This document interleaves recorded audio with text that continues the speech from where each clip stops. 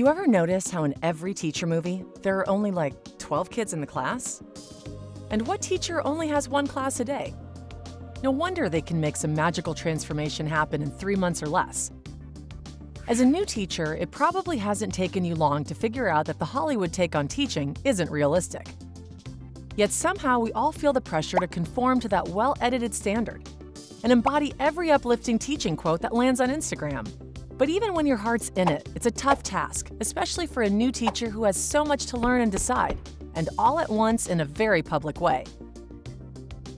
Even though we know we have the potential to have a positive influence on kids, it's often just too much to juggle everything within the school day, along with a home life.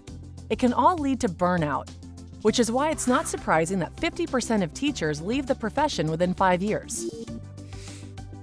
So what can you do to increase your happiness, success, and longevity in the classroom? It's not about acting on every classroom organization tip you see on Pinterest, jumping on every trend, or discovering the magic words to neutralize a student's bad attitude.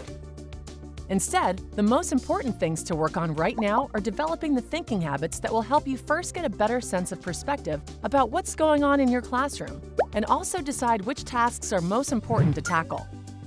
So in the Burnout Blockers mini-series, you'll learn how to watch out for cognitive biases, which are misjudgments that lead to irrational thinking. You'll get tips for hacking your brain to sustain positive thinking habits, and you'll learn new strategies for prioritizing your work. Getting these new ways of thinking in place will improve your ability to be calm, cool, and collected as you start your career. Learning how to make decisions that manage your stress now will prevent symptoms of burnout and help you hang in there for years to come. In your first few months of teaching, every little thing you're not sure how to handle will surprise and possibly overwhelm you. So if you've secretly fantasized about the power being knocked out to the school for a week just so you can get caught up on your work and sleep, don't feel bad. It just means that you're a teacher who cares about getting it all done well. This is why it helps to understand the position your mind is in right now. Back in your college classes, you probably got A's on your unit plans and your My Philosophy of Education essay. You got great reviews as a student teacher, and you aced your job interview.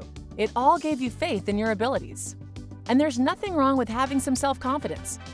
But be aware that these are the conditions that make it easy to fall into the cognitive bias of the Dunning-Kruger effect. Check it out. For Miss Newman, going from knowing almost nothing about teaching when she started a certification program to knowing a fair amount at the end of it felt like a major change, and she feels like her expensive program should have prepared her for everything, right? So when she got hired for a teaching job, she felt pretty confident. Truth be told, there's no way Miss Newman's college classes could have prepared her for exactly what she'd face at one particular school. Still, when she realized that there's a lot more to learn and practice, it felt like the bottom dropped out, and now she feels the opposite way, that she knows absolutely nothing, which zaps her confidence temporarily, even though these new experiences are actually helping her become more competent. She notices that she's comparing herself to other teachers a lot right now, which can be a thing that crushes her spirit, or gives her a way to look forward to the future. Think of it this way. Even though Miss Newman may have the exact same job description as Miss Yearsley, her super with-it colleague who's been teaching for a long time, she just can't expect herself to have the same level of understanding about the classroom.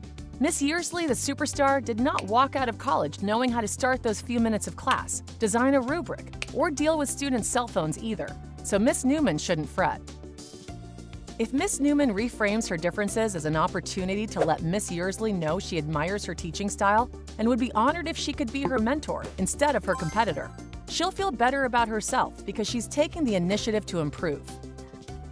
As Miss Newman learns her tips from her colleagues and puts her own spin on them over the next few years, her competence will increase, so she'll start to feel confident again. And at that point, her confidence is well earned.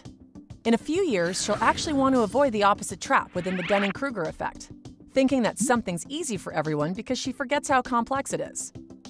So she should try to keep in mind what might be new to her students or another newbie teacher about her subject and the routines of the school. So let's recap. As a new teacher, keep in mind that there's no way your college program could have fully prepared you for your early years in the classroom. It's okay for it to feel like a tough time, but you shouldn't let yourself be totally demoralized by the Dunning-Kruger effect. Make friends with teachers with a few more years under their belts who can give you pointers on the daily routine and share lesson materials. And be sure to bring them snacks. In the next Burnout Blockers video, we'll cover how you can reduce stress in teaching by getting a better perspective about skill and chance. The Alliance for Decision Education is dedicated to the belief that better decisions lead to better lives and a better society. Our mission is to improve lives by empowering students with the decision skills to be better decision makers and better understand the world they live in. If you like what you learned in this video, check out what we can help you teach your students. Our Habit-Wise and Mindful Choices programs bring positive structure to their daily routines to help them manage life's stressors and make better decisions. Go to programs.alliancefordecisioneducation.org to get free access to the lesson materials.